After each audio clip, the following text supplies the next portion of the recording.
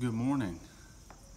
Today I'm coming from Quaker Lake Camp. We're having our yearly picnic here, and I wanted to get here a little bit early to share a few words with you, and the topic that I was going to talk about today a little bit later in worship had to do with discipleship and fishing, and so I do plan on doing a little fishing today. But as you can see, beautiful day. Temperatures are awesome, and Jesus is awesome. But anyway, let's have a little word of prayer before we begin. Father God, we thank you for today. We thank you for this beautiful weather. Thank you for this beautiful place. Lord, just ask that your presence be here amongst us today. And Lord, we just thank you for everything and for your gracious gift of your Son, Jesus Christ, and all that he has done for us and continues to do for us. Lord, let us be good stewards of what you've given us, and let us be ever willing disciples to carry out your message and your kingdom here on earth. Lord, I pray all these things in Jesus Christ's name. Amen. Well, today, if you got your Bibles, or join with me in Matthew chapter 4, and Jesus is starting his, or continuing in his public ministry, and there's a little bit of time that's passed by the time we get to Matthew chapter 4 in his public ministry. We don't know a ton about the first little bit of his public ministry, but Luke kind of fills us in on some things. But as far as where we are in Matthew, this is a little bit, just a little bit after he started. And so one of the things that we're going to look at today is Matthew chapter 4, verses 18 through 22. And Jesus had moved down to Galilee, down towards the to the coastline there in Capernaum, and this was kind of called it was like a triangle of cities here, and Capernaum was kind of in the midst of this triangle, and this really became kind of like a base camp for a lot of Jesus's ministry. A lot of his miracles happened here, and so when you look at the Gospels, you really see a lot of activity going on here. So it's no surprise that Jesus would have called his first disciples here.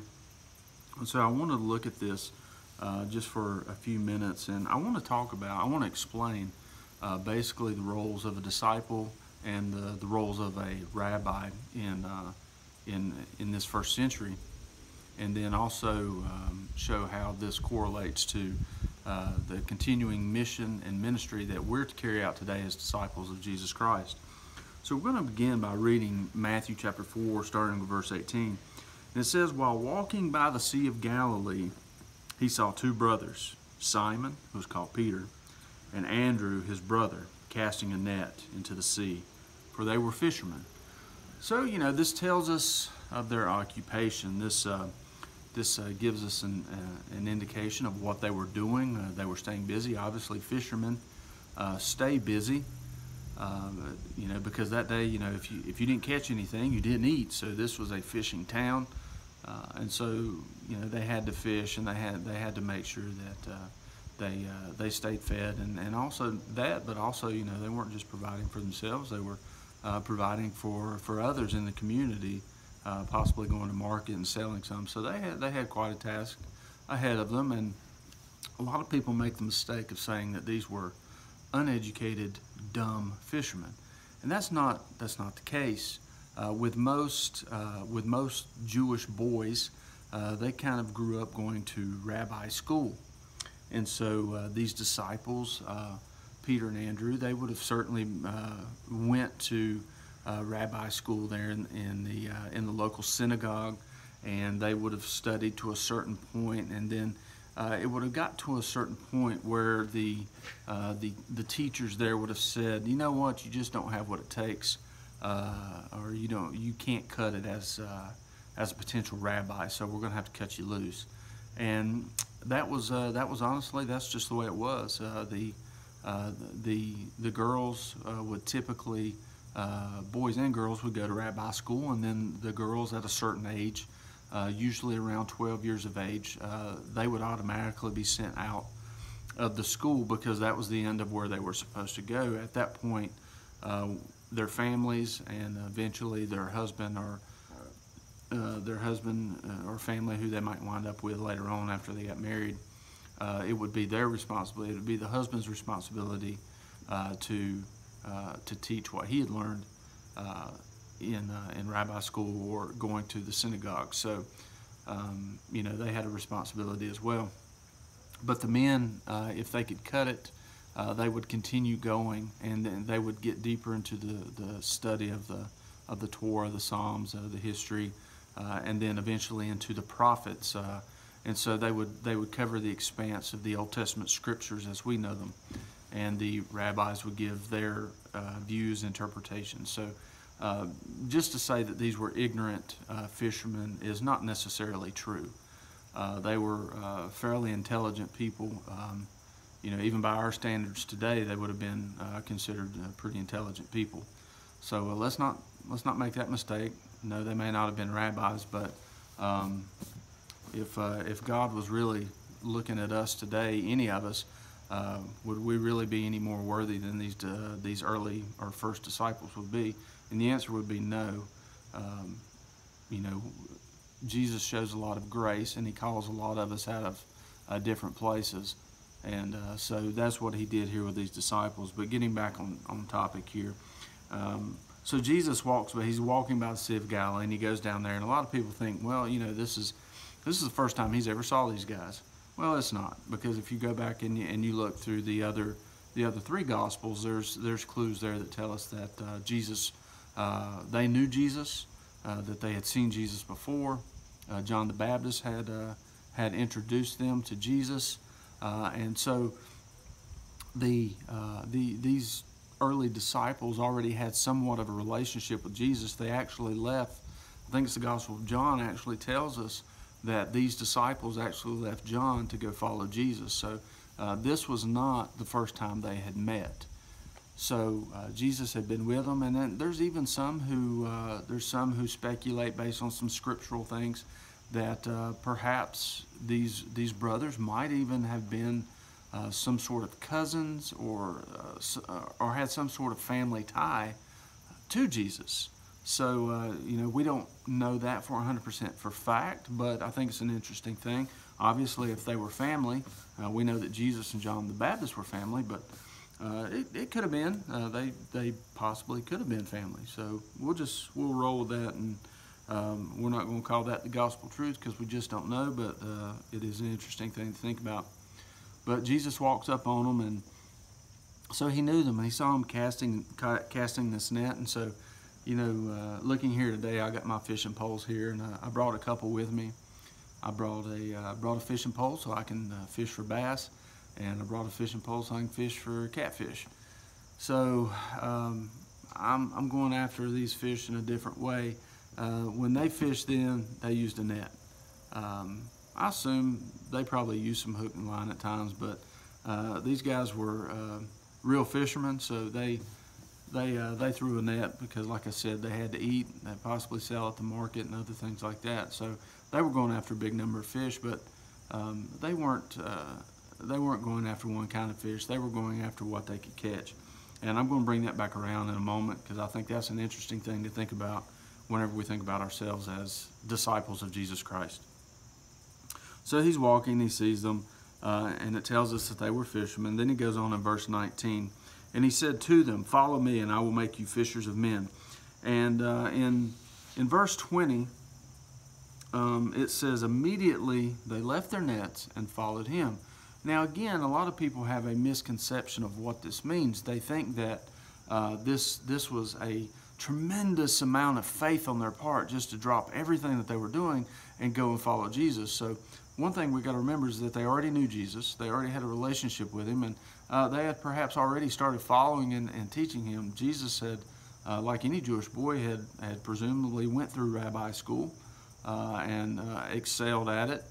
and he was teaching in the synagogue. So obviously, if they didn't think that he was a qualified teacher, he would have not been able to preach in the synagogue. So he was preaching in the synagogues, and so when he walks up on them and tells them, said, "Hey, come follow me," they dropped their nets and they followed him. Now, discussing the role of a rabbi in that day and the role of a disciple in the first century, the disciples, typically what would happen is that there would be a particular rabbi that they would want to follow. And so these would-be disciples, they would go to this rabbi and they would come up to him and basically have somewhat of an interview and say, I really want to follow you. I want to be your disciple.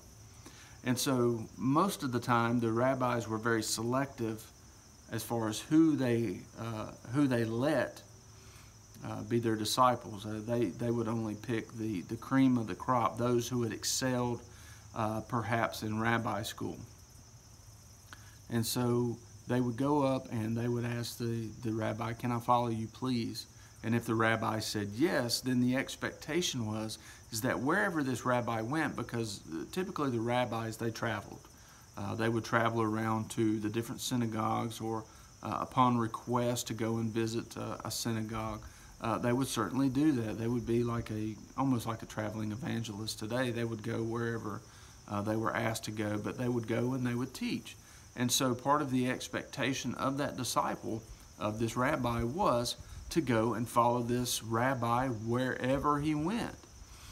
And so that was the expectation. So whenever Jesus comes, and he was already considered a rabbi, he was considered a teacher, when he came up on Peter and his brother Andrew, and Jesus said, "Come, follow me," and they left their nets and followed immediately, that was an expectation that a disciple would have of a rabbi. But Jesus, he reversed it, because rabbis typically didn't go to students and ask them to follow me.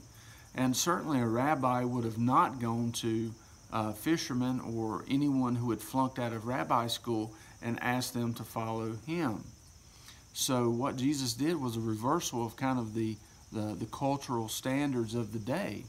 And so when they were asked, this was like, well, yeah, it was a no-brainer. This was something that they would have, most Jewish boys would have wanted to have done anyway. So they left and followed Jesus. And another thing that I've discussed in some previous sermons at Providence and through some Bible studies is one of the things that it was kind of a slogan or a saying, maybe even perhaps a more of a teaching that the rabbis taught, or it was kind of understood, is that whenever a disciple followed a rabbi, the idea is that whenever a rabbi walked, that the rabbi would kick up dust on these dirt roads.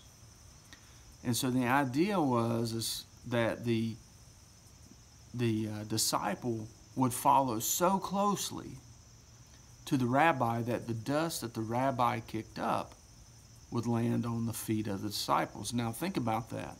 If you're walking down a dusty road and you're kicking up dust, someone's going to have to be pretty close behind you to get that dust, the dust from the rabbi's feet, on your feet. And so there's kind of a visual there of what the expectations are of a disciple. And I don't think that expectation was any different of Jesus, especially with Jesus, because as Jesus is wanting us to become his disciples, he's expecting us to follow so closely that when he walks, that the dust off of his sandals would also land on our feet. And so that's the expectation of a disciple to a rabbi. And so there's a mutual thing there. A disciple must follow a rabbi wherever he goes. And Jesus talks about this much later in his public ministry. Talks about, he challenges people about truly following him. When people said, "Yes, I'll follow you wherever you go," and Jesus gave them an expectation, said, "Look, here's what it entails. And so that message is true for us. Whenever Jesus calls us, he expects us to follow him so closely that the dust off of his feet will land on our feet as well. So I hope that you'll get that visual expectation. And so he says, follow me and I will make you fishers of men. Now this is perfect. I think this is a great way. I think this is a way that Jesus used his surroundings. This was almost like his PowerPoint illustration. And so he used this analogy. You know, they were fishers of the sea. And so whenever they cast their nets out, they didn't know exactly what they were going to catch. It could be, there might be a certain concentration of fish that they were trying to catch, and perhaps they did catch a certain concentration, but they never knew exactly what type of fish they would catch. And so I think that as disciples, you know, we cast this broad net. You know, it's not like today, like I said earlier, I brought my 2 fishing poles to catch bass and catfish.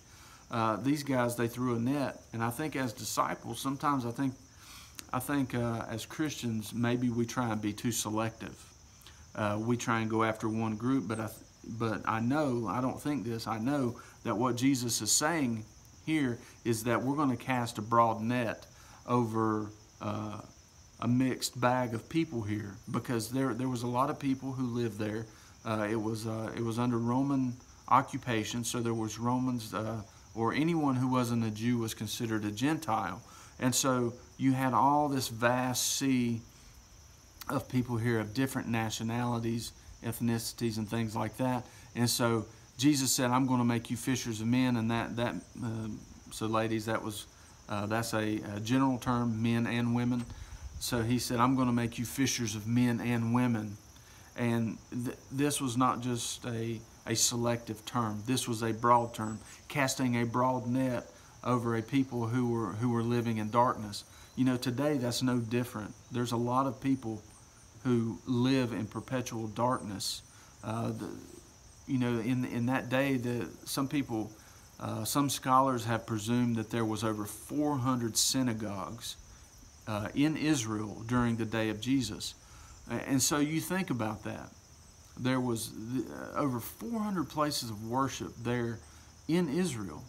And there was so much darkness. And you think about it today, it's hard, you know, when you get in any concentrated area, you know, like where I live, Randolph County, they say that there's, I guess by the census, or, you know, however they compile this, that there's 350 to 400 individual local churches. And so that's just in Randolph County. So it's really not that different than, you know, what we would be looking at in Israel. And so, you know, you've got all these we've got all these churches. But the thing is that there's like 80% of people in Randolph County who are unchurched. We've got all these churches, so what are we doing? You know, Jesus has called us as disciples to go and be fishers of men. So are we being fishers of men, or are we casting a net on a particular group, or a particular species? You know, if we're talking about fishing, I think we need to really understand what Jesus is saying here. Jesus is telling us to cast our nets, to go and be fishers of men. We obviously have a lot of unchurched people who don't know Jesus. There's a lot of people who haven't even heard the name of Jesus. They've never heard the gospel. And so it's our duty as disciples, if we're saying that we're disciples, it's our job. Jesus has commissioned us as disciples to go out and do this, and to share the good news, share the good news of the kingdom, and all of that Jesus has done for us all. And so this was what he's telling his disciples here, his early disciples. Jesus continues in verse 21. He says, and going on from there, he saw 2 brothers, James, son of Zebedee, and John, his brother, in the boat with Zebedee with their father, mending their nets. And he called them. Immediately they left the boat and their father and followed him. And so here's another instance where Jesus would have known, presumably, that these were also disciples of John the Baptist, and presumably they knew Jesus as well. And so they go out, and Jesus goes by there and says, "Hey, come follow me too," and then the same thing happens. So again, this would have not been something. It did take faith, because you had to leave your livelihood, but it wasn't an unusual thing, and it wasn't something that we kind of portray as it was all blind faith, but it wasn't blind faith. They weren't dumb fishermen. They knew exactly what they were doing, and I think this actually gives us a better example, because we can know everything, just like they did. They knew about Jesus. They had an understanding of the scriptures, but they could have stayed. They could have stayed right there. They'd already flunked out of rabbi school. The rabbis told them, said, "Hey, we don't want you." But when Jesus came and said, "Hey, follow me," they got up and left. When Jesus calls us, what do? Do we continue fishing? Or do we stop what we're doing? Do we put our nets down? And do we go and follow him? There's a saying about obedience. Partial disobedience is still full disobedience. So when Jesus calls us to follow him, if we're not fully following him, are we disobeying him? And the answer is yes. Jesus wants us to fully follow him. Now that doesn't mean we're going to be perfect. He's not expecting us to be perfect. He knows we're not perfect. He created us. So that expectation is off the table. But what he does want is he wants us to fully follow him. And that comes with mistakes. We're going to make mistakes. I mean, goodness, look at the disciples. They made all kinds of mistakes. Peter even denied him 3 times. And so we know that there's going to be mistakes. But Jesus is forgiving. Jesus loves us. Jesus knows that we're going to make mistakes. And so he gives us grace. He gives us mercy. And he's going to help us through this journey. When we seek out to truly follow him, he's going to grant us that grace and mercy that we need to fully follow him, knowing that we're not going to be perfect, knowing that we're not going to get it right all the time, but that we keep coming back and keep asking him to improve us, to learn from our mistakes and keep following him. And so that, if you look at the disciples' journey, through Jesus, with Jesus, and everything that they did, mistakes and all, look at what the disciples accomplished. In seemingly impossible circumstances, in a world full of darkness, and even when Jesus was no longer there in physical form, he said, "I'm going to send my Holy Spirit." He said, "I'm going to send something better because he's going to be with you all." And that was of himself. That was the Holy Spirit was Jesus in spirit form. And so the disciples had this. They had the Holy Spirit. They lived off the Holy Spirit, and they manifested what Jesus had taught them into their own personal lives. And they went out and they cast nets over a broad range of people and led many, many to the Lord. And that's what Jesus calls us to do, is to lead many to the Lord. Now, here's a few things that I've already touched on a couple of these, but Jesus simply asked for obedience and not perfection. So that's what I want everyone to remember, is we don't have to be perfect, because the perfect one has already died for us. He's already paid the price. We don't have to be perfect. We just have to be obedient. And he will help us through that, but we have to follow him, and we have to follow him closely. The other thing is when we think about fishermen, they have to be courageous sometimes, and it takes faith. And just like the lake here behind me, now I know there's fish in there, but I have to have faith that I might catch something. You don't always catch the same amount. You don't always catch the same size. There's a lot of different things. There's different circumstances. There's water temperature, the weather, the seasons, whether fish are spawning or not. So there's a lot of things to take into account. But that does not mean that they won't bite. It might take some effort. So as fishermen, you've got to be courageous and have some faith and go out there and try to catch these fish. And so as disciples of Christ and be fishers of men, we also have to be courageous. Another thing is we have to be patient. I know for a lot of us that's not a strong suit that we have, but we have to be patient. And Christ will grant us the patience, because everyone that we meet is not going to accept Jesus in the same way. And so we have to have some level of patience to be able to deal with everyone that we meet and share the gospel with. And we have to know that not everyone is going to accept our message.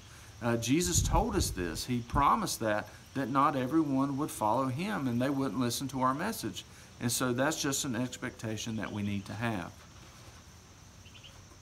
Another thing is that there has to be some sort of skill. As a fisherman, sometimes you can get lucky, but as a fisherman, you tend to get better with practice. Disciples are no different. Disciples of Christ, again, we don't have to be perfect. There's that saying, a lot of people say it's cliche, but I think it's really good, is that Christ doesn't call the qualified, he qualifies the called. All right, and so when Jesus calls us to be disciples of Christ, we don't have to be perfect. That part, we will work on that as we follow him. As we're obedient to his message, as we're obedient to his spirit, and walk in faith and in love and seek to reach people, he's going to work on that for us. He's going to help us with that, but we have to be faithful and at least walk in that way. And so there takes a little bit of skill, and we get that because we dig into the Word. Jesus wants us to dig into his Word. He wants us to study his Word, and as we do that, the Holy Spirit will unveil things to us that maybe we hadn't seen before. When we're ready for it, the Holy Spirit's going to unleash that for us, and he's going to give us this. He's going to help us along our journey and as we lead people. So, as fishermen, he leads us. There has to be a certain skill level. When I was younger, to use this example, when I was younger and I didn't know that much about fishing, all I thought you did is that you threw your line out to the deepest part of the water, and that's where the biggest fish were. But I learned that as I got older, that was not the case, and that you would, when you fished, a lot of times it was around the edges. And so